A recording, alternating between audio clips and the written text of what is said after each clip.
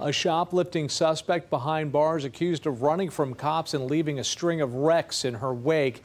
After receiving the initial shoplifting call, officers say they followed Shunta McGrady down I-95 and PGA Boulevard. During the chase, McGrady sideswiped several cars as she refused to pull over for police. Deputies deployed the stop sticks to try and stop her, and she ran them over. That chase eventually did come to an end over on Northlake Boulevard, where McGrady crashed her car on the highway.